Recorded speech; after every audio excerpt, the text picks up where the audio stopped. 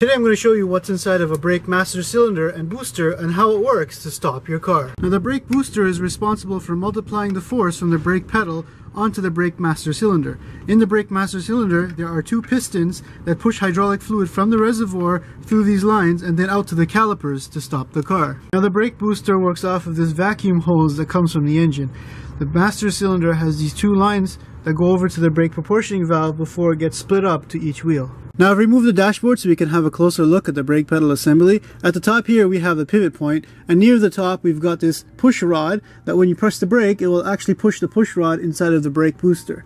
Now having this long leverage arm here gives you a nice mechanical advantage. Now at the top here I have the stop light switch which will control your brake lights, and then I've got a return spring that I can remove here. There's a total of 5 bolts holding the brake pedal assembly on. We've got one at the top here and then 4 going around here. Now in order to disconnect the brake pedal from the booster there's this little cotter pin here that holds this pin. I'm going to remove that.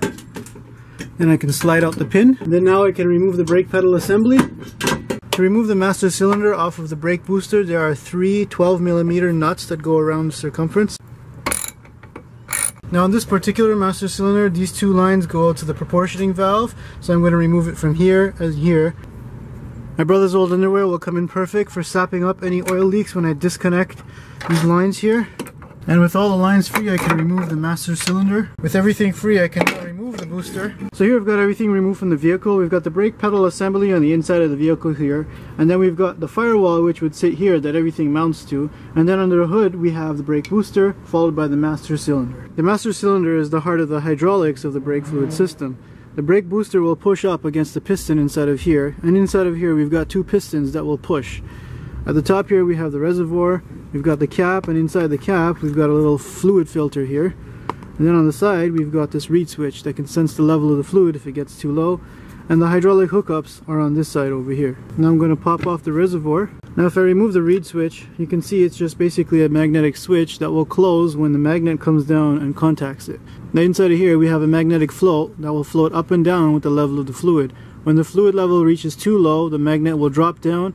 That will cause these two contacts to short, and that'll send a signal out to the light on your dashboard telling you that you're low on brake fluid. This here is the master cylinder. You can see that there's 2 holes per cylinder from the reservoir. Now I'm going to use a special tool called a snap ring pliers to remove the snap ring. And then now the piston will pop out. This is the primary piston. Now the secondary piston is being held in by this bolt here. Now with this all put together you can see how it works. We've got the primary piston here which will get pushed by the brake booster, and that will compress the first spring. Now that will create a pressure in the first part of the cylinder which will come out of here and go to the proportioning valve. The second part of the piston here will also get compressed as this gets pushed in here, and that'll compress its own spring, creating a pressure in the secondary piston over here which will then head out to the proportional valve. Now the reason why we have 2 pistons is because of redundancy. In case one of these pistons get compromised or one of these lines spring a leak, you can still bring the car to a complete stop with just 2 wheels as opposed to not having any at all. Now after a lot of miles these seals can start to wear out and get hard, and it will cause an internal leak within the master cylinder. So here we have the brake booster. It's basically a giant metal tank, and we've got vacuum pressure that's coming from the engine on this side.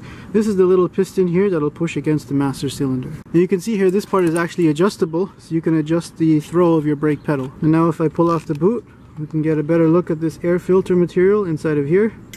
It's basically just a giant piece of felt. Now the push rod on this side is still mechanically linked to the push rod on this side, and that's just for redundancy. Again, you can see if I push down on it, you'll see the push rod move. So in case this brake booster fails, you still have manual brakes. Now I'm going to chop open the brake booster to see what's inside.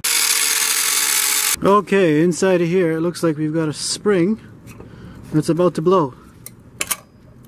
So inside of the brake booster we have this little valve here that goes out to the vacuum line.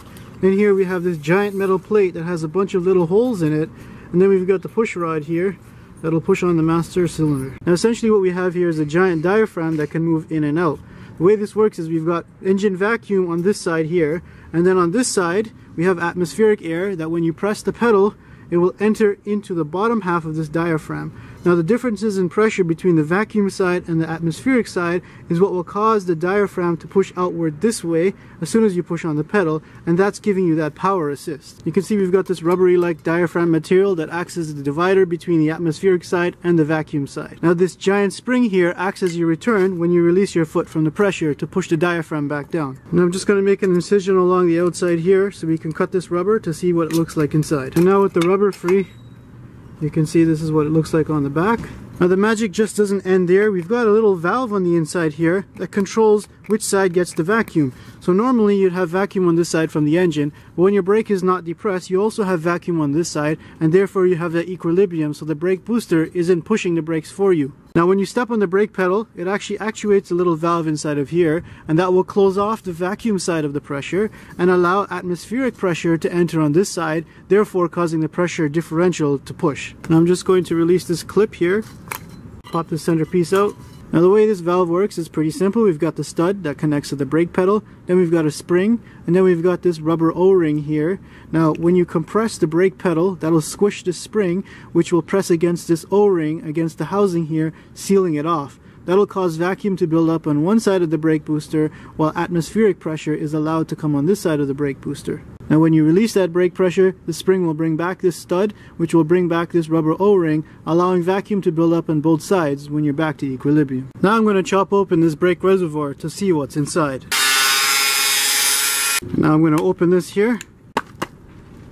This is the float on the inside, and that has a little magnet that can move up and down with the level of the fluid, and that'll cause the reed switch to turn on and off depending on the level. The way the reed switch works is when there's no magnet nearby, it'll read open circuit.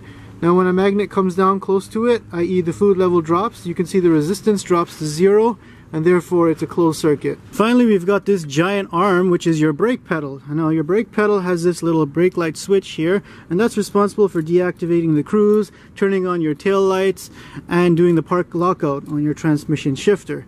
Now you can see here that this switch is actually adjustable. The rest of the brake pedal assembly is pretty much just a strong bracket with a pivot at the top and a thick piece of steel that goes down to the brake pedal here. It's a pretty strong assembly, so it can take the force when you slam on the brakes to avoid a pig. And that's pretty much all the components that go into making your brake booster and master cylinder work to stop your car.